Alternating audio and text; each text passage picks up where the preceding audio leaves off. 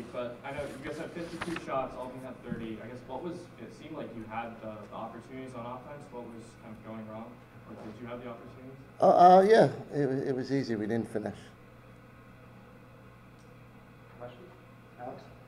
Yeah, I mean, today you got Jacob getting his first start in the Syracuse uniform today, and seeing him kind of get those 2 goals before halftime, especially, I mean, Tucker being marked a little bit more. You know, tell me, I guess, what you saw from him, and you know, do you think he stepped up the down the line?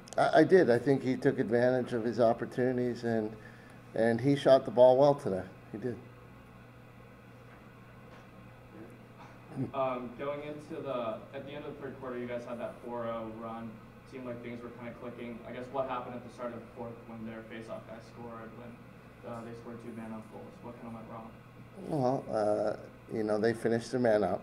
You know, that was key. You get the opportunities. We got a couple stops. I think we had a shorthanded or 2.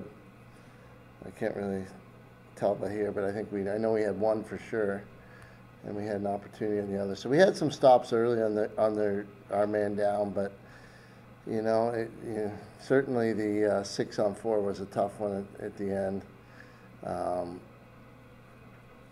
You know, but again, we didn't finish on our opportunities.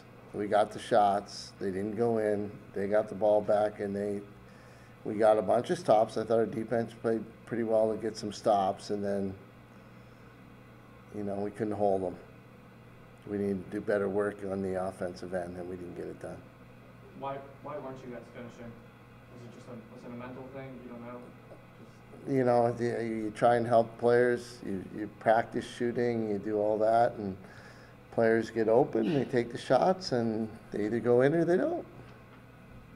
To that end, Coach, did Albany's zone present any problems, or was it just maybe your guys not taking advantage of things that might have been there that they weren't seeing? Yeah, I really don't think they were playing a zone, but they were leaving guys open. We weren't finding them. You know, when they did double, they did leave. You know, it was especially the first half more than the second. The first half there was open guys. Second half there was open guys, and we threw the ball out of bounds a couple times on, you know, trying to find the open players. It was just pretty sloppy lacrosse.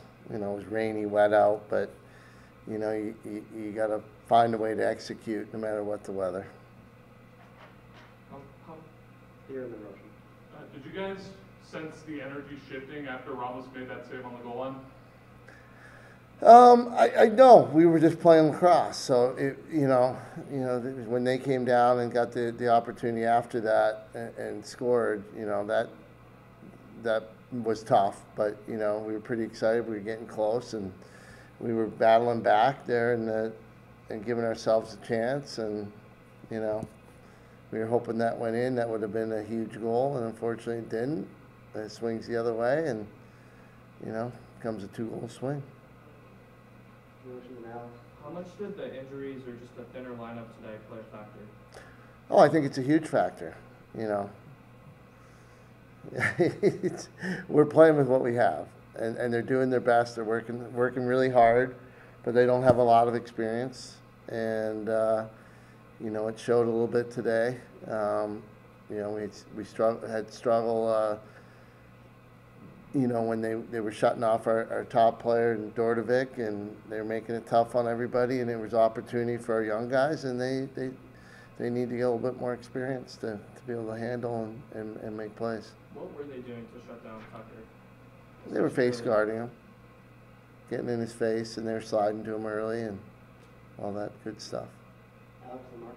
Yeah, that was kind of my question, but just you talk about, I guess, what you've seen, and not just today, but you know, as injuries have been accumulating, and today you're probably, you know, without most more of your starters than you have been all season.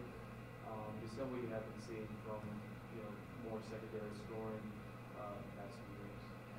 Well, it seems like every game we lose someone, or we're short a player here or there.